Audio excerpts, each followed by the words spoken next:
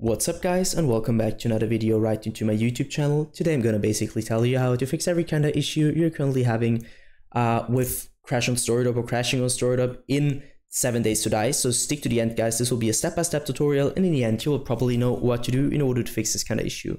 Before we start right into the video, I just want to let you guys know that I would really appreciate it if you would just leave a like, a comment or a subscription right into my YouTube channel. It would really make my day and help me out as a little YouTuber as I am.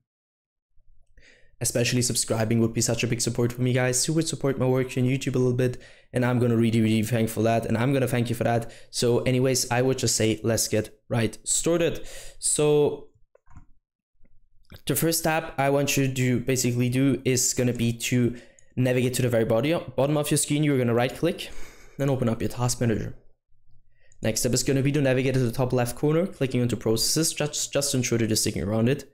Clicking onto one of those random processes, doesn't really matter which one, and type in 7 in order to find 7 Days to Die. If nothing pops up, it's good for you. If something pops up, right click and end the task.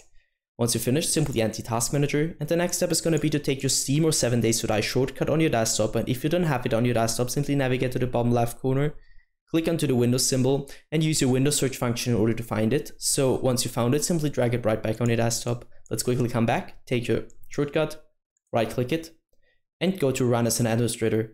This will make your game pop up, and if it doesn't fix your issue, the next step will do it. So you're gonna take your shortcut again, right click, go to the very bottom where it says Properties, click onto Compatibility, and simply go to Compatibility Mode and enable Run this program in Compatibility Mode 4. Select Windows 8, disable full screen optimizations, as well as enable Run this program as an administrator, hit apply and OK. I would personally recommend to restart your PC afterwards, and once it is restored, you should be able to see this little administrator symbol right on your shortcut. I want you to simply double click it and launch your game over the launcher, launch your game. This will probably fix your issue.